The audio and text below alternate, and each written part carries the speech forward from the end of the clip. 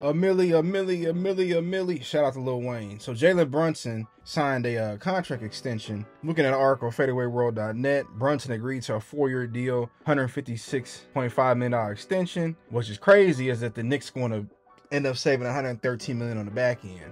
Now many are asking why in the hell would he do something like that? But this extension includes a player option, which is going to give Brunson to opt out in the 4th year, which means he'll be eligible for a 4-year, $323 million extension in 2028, or more than likely that 5-year, $418 million deal in 2029. And if my math is correct, that's going to be about $83 million a year. Wow, that's crazy, y'all.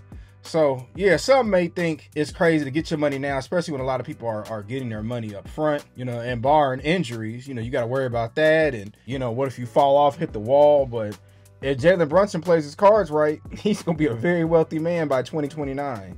I mean, he's already wealthy now, but y'all get the point. You make $83 million a year. And what's funny? Wasn't he a 2nd-round pick? And he played with Dallas, and Dallas had no idea what they had. Like, could you imagine Jalen Brunson now, him and Luka? That would have been crazy. But remember, he left. I think he took, a $100 million deal to go to New York. And then instantly, as soon as he got there, you could tell that he was a gem. So, shout out to him, former Mr. Illinois basketball player.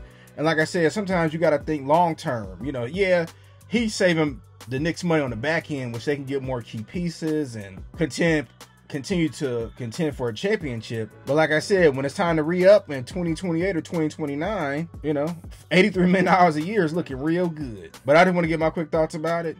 Again, shout out to him. Even barring anything happens, he's still finna get paid. I mean, he's still finna make $156 million over 4 years. But I just want to get my quick thoughts about it.